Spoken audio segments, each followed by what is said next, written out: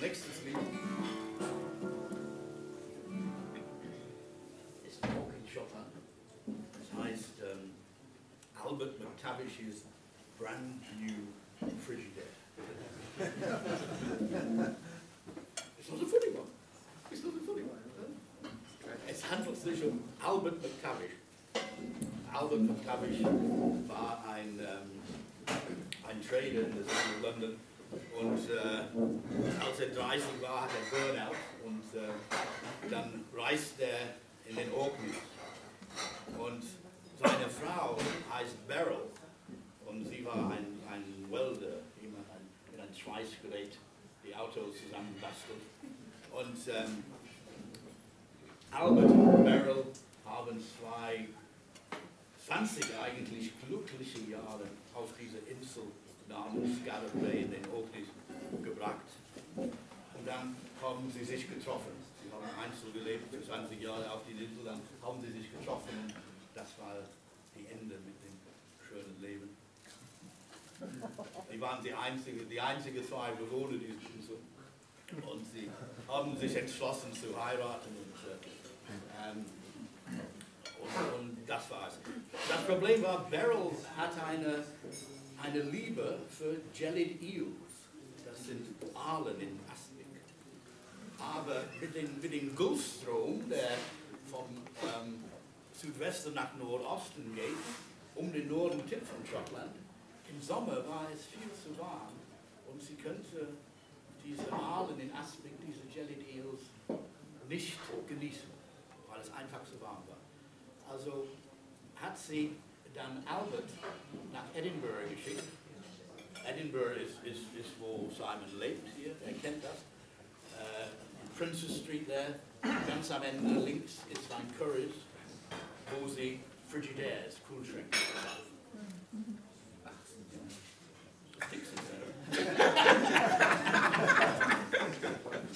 So, Beryl hat Albert auf den Weg geschickt mit einem Highland Kuh, dieser mit den großen Hörnern und dem sehr langen braunen Fell und 3 nicht so sehr gut bemuskelte Schafe und er ruderte in sein Kurk zu Schottland, auf den Mainland und dann ist er gegangen mit einem Seil und dieser Highland Kuh und die 3 kleine Schafe over the hills, through the dales, over the hills and through the glens, tagelang, bis er in Edinburgh ankommt. Dann hat er sich so ein Frigidaire ausgesucht und fragte, do you take American Express? And the man said, no, but I'll willingly take this Highland cattle and the 3 scraggy sheep as an exchange, as a barter.